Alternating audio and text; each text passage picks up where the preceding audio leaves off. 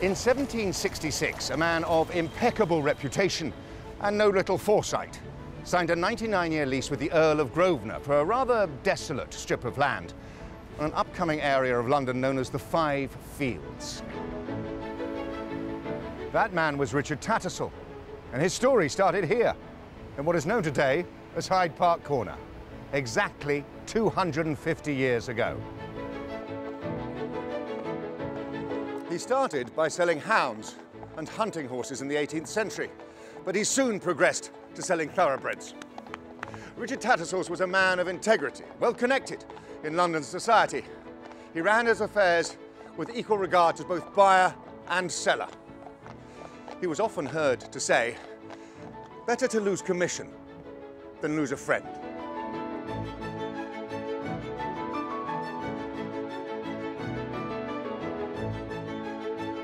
From those humble origins would flourish an auction house of global repute. It has sold countless champion thoroughbreds and thrives to the extent that it now turns over more than $250 million guineas every year.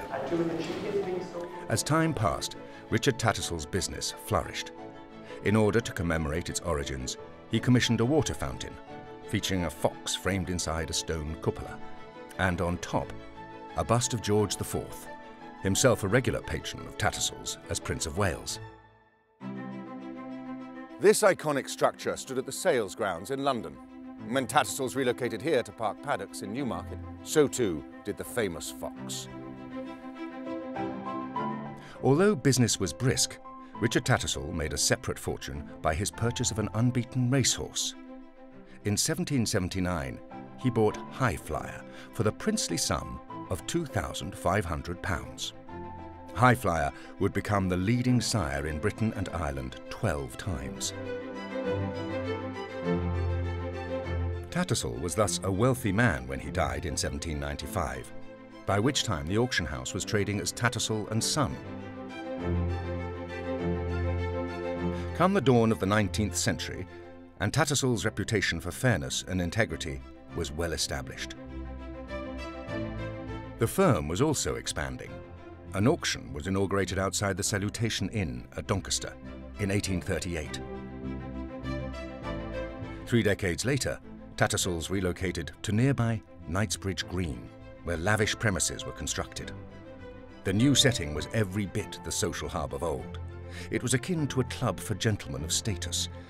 A regular was Lord Brampton, who held the office of counsel to the Jockey Club. In his autobiography, Lord Brampton wrote, "Tattersalls, in my time, was one of the pleasantest Sunday afternoon lounges in London. The institution has perhaps known more great men than Parliament itself, not so many bishops, perhaps, as the Church, but more statesmen than could get into the House of Lords.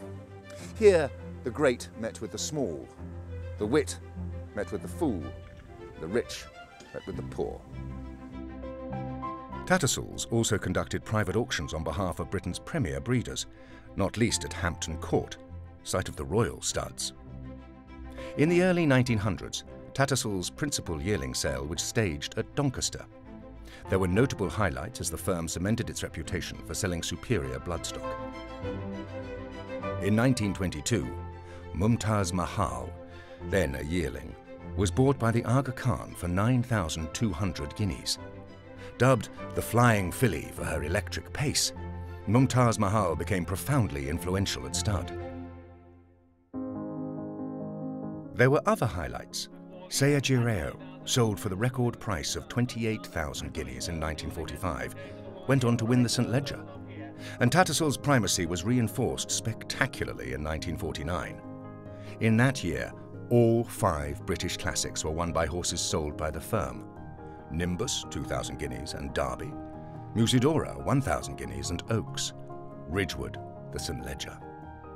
By this time, Park Paddocks in Newmarket was becoming increasingly central to operations. The aggregate take at the December sales, inaugurated back in 1886, reached 1 million guineas for the first time in 1954. 6 years later, it would exceed 3 million guineas. Development continued apace. In 1958, Tattersalls' premier yearling sale was moved from Doncaster to Park Paddocks, which was being extensively renovated. Central to the raft of improvements was the auction ring, the focal point of the whole complex. An imposing octagonal structure, it is capped by a gold-plated wind vane depicting Pegasus, the flying horse. The auction ring had to reflect the quality of the bloodstock passing through it. It was completed in 1965, just in time for a vaguely noble occasion. Vaguely Noble was a tantalizing prospect when he came up for auction as a 2-year-old at the Tattersalls December sales in 1967. He'd won the Observer Gold Cup, a signature juvenile contest, by 7 lengths. He was offered for sale by the estate of Major Lionel Holliday, who bred the colt. Every seat in the ring was occupied 2 hours before Vaguely Noble came before the auctioneer. Precisely 2 minutes and 12 seconds later, Vaguely Noble had redrafted the record books. At 136,000 guineas, he'd shattered the previous best price of 47,000 guineas, established by 10-year-old stallion Solario back in 1932. At prevailing exchange rates, the sum paid for Vaguely Noble eclipsed the highest price ever paid for a thoroughbred anywhere in the world. It was money well spent. Racing for Wilmer Franklin and Nelson Bunker Hunt, Vaguely Noble would achieve iconic status when he waltzed away with the 1968 Prix de l'Arc de Triomphe by 3 lengths from the Derby winner, Sir Ivor. As Tattersalls continued to thrive, it broadened its horizons. In 1979, it bought a significant minority stake in the Irish auctioneer's Ballsbridge International Bloodstock Sales, ahead of bringing it into the fold as Tattersalls Ireland. More recently, Tattersalls extended its reach into mainland Europe and beyond. In 2008, it acquired a 20% stake in leading Australian bloodstock auctioneers William Inglis & Son. In 2014, the firm bought a majority stake in the fledgling French sales company Osiris. 1 year later, it took over Brightwell's bloodstock sales, now run under the Tattersalls Ireland banner at Ascot and Cheltenham. It wasn't just the company profile that assumed a new definition. On his death in 1942, Somerville Tattersall was the last family member to run the firm. New partners brought into the business, among them Ken Watt, whose vision provided the impetus for the development of Park Paddocks into a world-class sales ground. By 1982, when Watt was succeeded as chairman by his cousin Michael, Tattersalls was well placed to capitalize on the imminent bloodstock boom. Records continued to tumble until the end of the century, by which time Edmund Marney had succeeded Michael Watt as chairman in 1993. The new millennium opened with a flourish. It saw a Sadler's Wells colt out of Dorara sell for 3.4 million guineas, a new European benchmark for a yearling. Large mark still offering, ladies and gentlemen, Galileo full sister to was. Remarkably, that sum would be overtaken in 2013, when a filly by Galileo out of Alluring Park entered the sales ring. Bidding vaulted all the way up to 5 million guineas, a new world record for a yearling filly. 5 million buys. Together with its clients, Tattersalls reaped rich harvests by adhering to ethics decreed by its founder. Integrity is the measure of any auction house, and sales returns spoke for themselves. 2006 was a seminal year when Magical Romance changed hands for 4.6 million guineas. She set another world record, this time for a broodmare. Set 4,600,000. Magical Romance was sold on day 2 of the December breeding stock sales. She helped propel total receipts to just short of 30 million guineas, the highest amount ever taken on a single day of trading at a European bloodstock sale.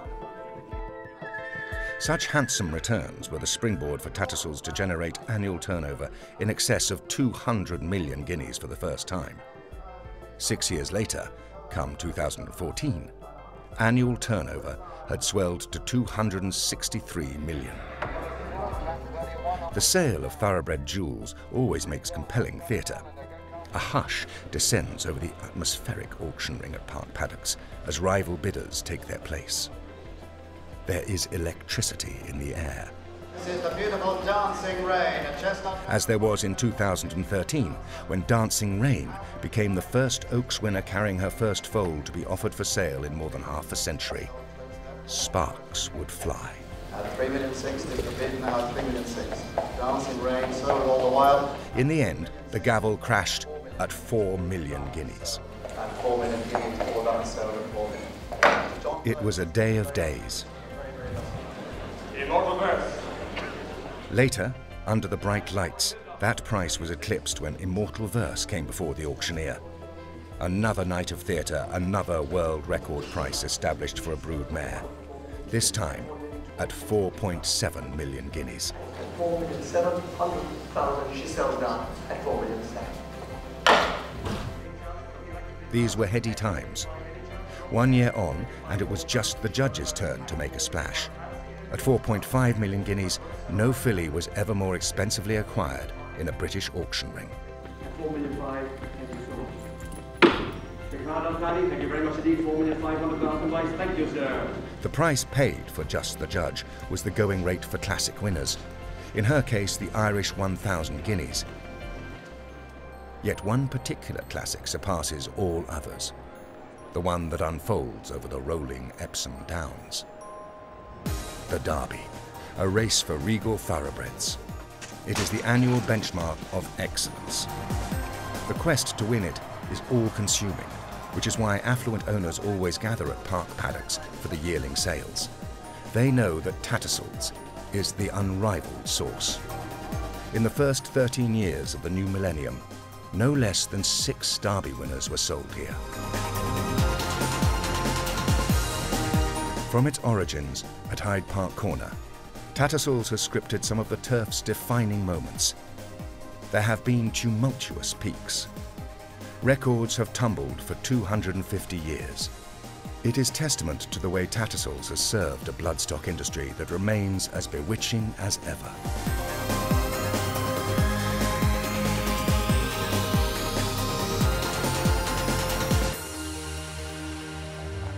It's fair to say that were Richard Tattersall to ride around park paddocks today, he would be proud of his legacy. Who's to know what the next 250 years will bring?